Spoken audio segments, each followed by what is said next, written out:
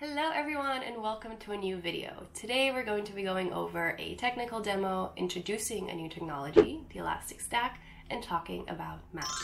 Let's get started. First thing first, a little update. I recently become a developer advocate for Elastic, so that is why we're going to be covering this technology a lot more on this channel. What is Elastic, you might wonder?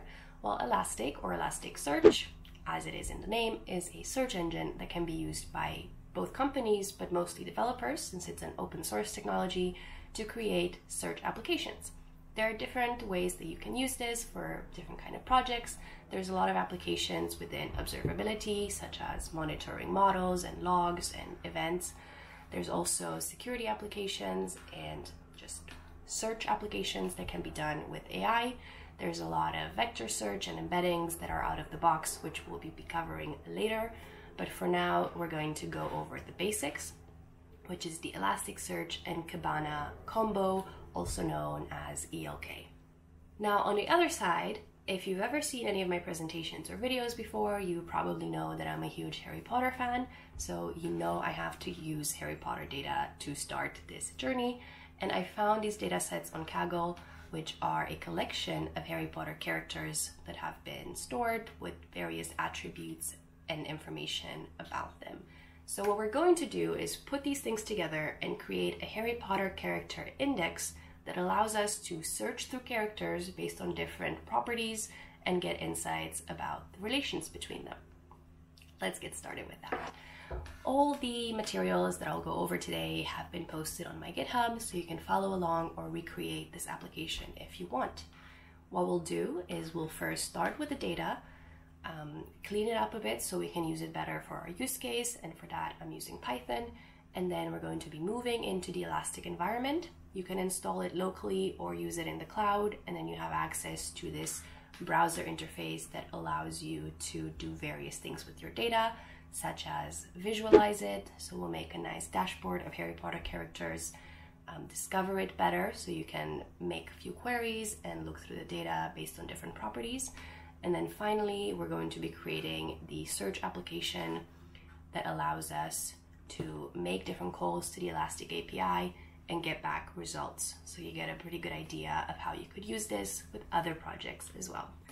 So to begin, we're starting with a Python notebook. For this, you need to create a Python environment. I recommend a virtual environment in which you install your packages. For this case, we just need pandas.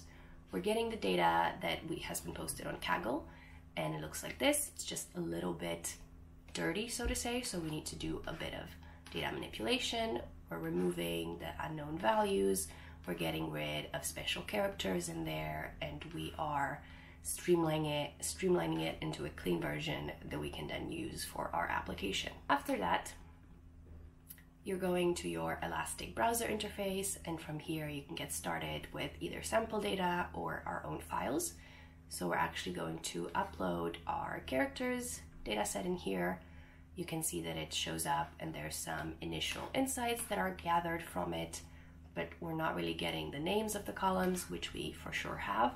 So we're going to override the settings and say we have a header, and that should automatically clean out the data for us. We have some initial insights from it. It's not so important for now. We're happy with this, so we're importing our data. And this is where we're creating an index. So that's how Elasticsearch works. Basically, you have an index in which you add documents. In this case, each document will be a row in our table or a Harry Potter character. And based on this index, you're able to search through them based on the different properties or columns. This is a different way to work with data than putting it into a classic database, so to say. It is still storing it, but it's optimizing it so that you can search through it and dynamically explore it and bring it up. So this is some new exciting stuff. We're going to create an index name, something like Harry Potter characters, and import our data in. Now let's take a look at the analytics. There's different things that you can do in here. We'll go over machine learning a little bit later, but let's start with the basics.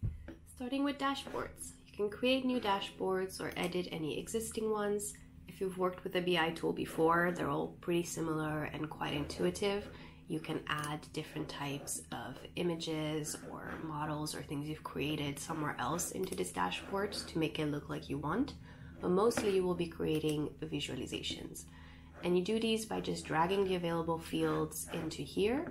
For example, we can look at the different hair colors of people. We automatically get a type of graph that best fits our data, but you can choose from the various different options if you want to change it. You can also combine it with other types of data and see how they interact together. So for example, the house and the hair color, we can choose other suggestions. We can rearrange things if we want. So let's say house has priority. We see all the redheads within Gryffindor. That's our Weasley population right here.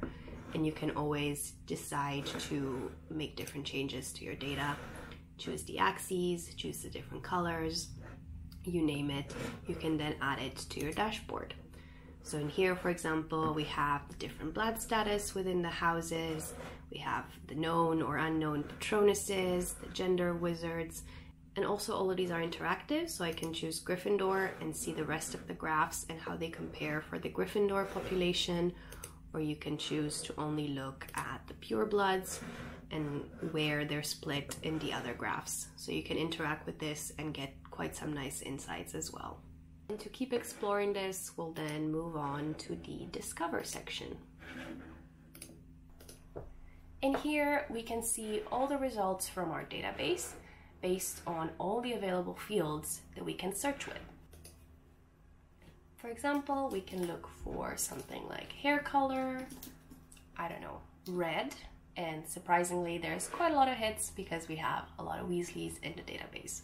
We can also use different operators to narrow down our results. For example, look for people who are currently students and see the people who are currently in school from the Weasley family and so on. So this is already kind of a search index, but we can take it a little further and create more complex queries. For that, we'll be taking a look at the development tools, and this is the console where you'll spend most of your time. We already have a few queries in here which have all been put in the various instructions in GitHub. Basically, this is how we make API calls to the Elastic engine, and then we get results here on the right.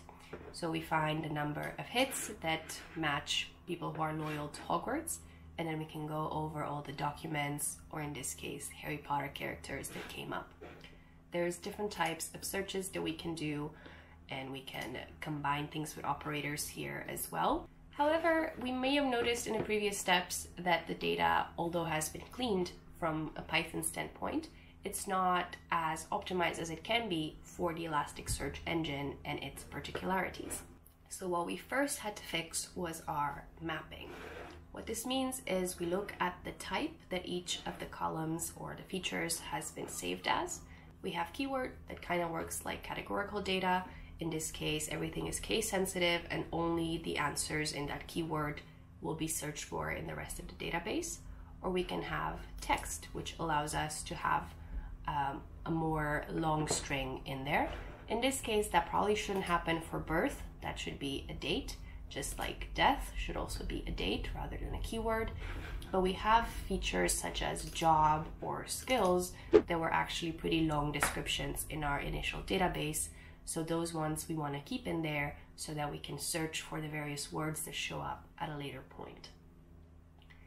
This is a case of natural language processing, so it allows us to go a little bit deeper with the use of AI rather than only search for keywords, which we can do in pretty much any application. But with Elasticsearch, we can also search within the bigger text fields, and you'll see in later videos we can use different scores to prioritize certain results over others. So what we have to do, and you can follow along in this notebook, is clean up our mapping and create one that makes more sense for our use case. So we have the dates in here, we have keywords for categorical data, like house can really only be 4 values, but there are things like patronuses that are unique to each wizard, so we can have a bit of room in there or make it a dynamic field that can change over time. Once we fix these up, we can re-index our data by transferring it over to a new index with the correct mapping, and then the search should be even easier. And for our use case, just to get started, we're going to be creating different queries that become more and more specific over time, starting with what are some Quidditch players or people interested in Quidditch within our data set. If we run this query in our console, we'll see 29 results, and we have different characters from the series that are either working in a Quidditch team or are a Quidditch commentator perhaps, or just a fan of Quidditch. So if we want to keep it a little more specific, we can first narrow it down by Gryffindors. So we can add that query in here. And here you see we have a more complex query that checks for various things that are true, such as we must match any of these words in these different fields, and we must also match the Gryffindor house as our keyword into the results. This narrows it down to 16 values. We can go further.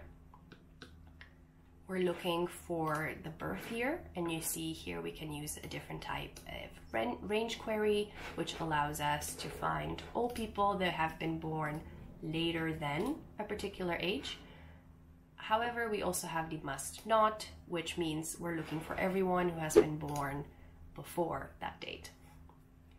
And that narrows it down to 11 Quidditch players from the Harry Potter generation. And then finally, we're also throwing in a filter, which means we only keep the values that have a positive response to that filter. In this case, we're back to the hair color red. So if we run this final query, we have 3 people that have been born after 1980, are redhead, Gryffindor, and play Quidditch. So there you have it. We've gone over a few steps exploring some of the basic tooling within Elastic. We've explored Harry Potter characters, made dashboards from them, and started to search through the different entries in our index. We can expand on this a lot more in the future. For example, you can use Python throughout to interact with the Elasticsearch engine, so you don't have to use the console or copy different queries in. And you can also expand it with different kinds of technologies like machine learning and generative AI and vector search, and we'll do that in the later steps. Hope you enjoyed this. Thanks for watching.